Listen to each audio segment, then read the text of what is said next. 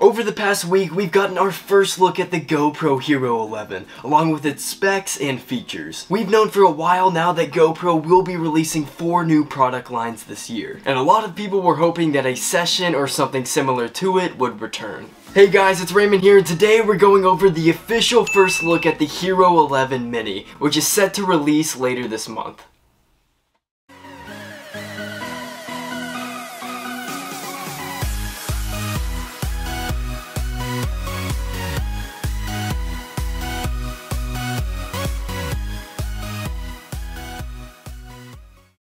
GoPro hasn't released a session camera in quite a while, and although this isn't a session, it has the same concept. It's smaller, has no screens, will cost less money, and will still be able to capture some really good footage. The Hero 11 will be debuting later this month, and the Mini is set to be a cheaper alternative to that camera. If you're wanting to know more about the Hero 11, make sure to check out my videos where I go over it. Now before we get into the photos, if you haven't already, make sure to subscribe with notifications turned on so you never miss out on new videos. Now let's dive into the photos of this camera. Today we got 8 leaked photos of the Hero 11 Mini, and they showcase every angle of the camera. Let's start with the most obvious change, the lack of any screens. Now this is pretty expected of a camera this small, and it will even allow for it to save some battery life. Of course, you can't see what you're filming through a viewfinder, but that isn't too big of an issue. The Mini also has a button on the front of the camera, which isn't something we've seen before. This will likely be used to change your settings and so forth. There's also a battery slot on the side, which is a nice touch. The previous GoPro session cameras didn't have a removable battery, so this is definitely a good thing to have. It appears like the lens is removable, which would make it to where you could use different lenses on the camera. We also still have the foldable mounts on the bottom of the camera, so it will be able to work with all of your GoPro accessories. This photo right here is probably the best look we have at the Hero 11 Mini. It's nothing too crazy, but this should make a lot of you out there happy. Moving on to the specs, this leak didn't come out with any of its features. However, it will be able to film in at least 4K video,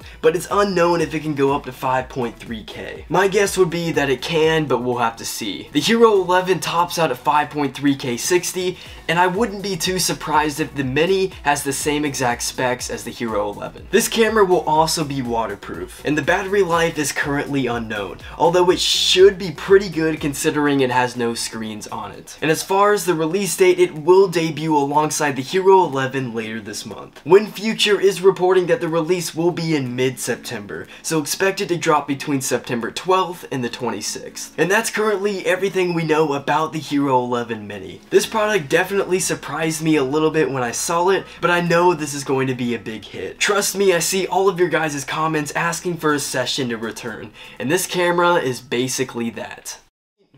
Alright guys, so make sure to let me know if you plan on picking up a Hero 11 Mini in the comment section down below. But that is going to wrap up today's video, but before you go, make sure to smash that like button, and most importantly subscribe with notifications turned on so you never miss out on awesome videos just like this one. I'm Raymond Tiller, and I'll see you on the next video.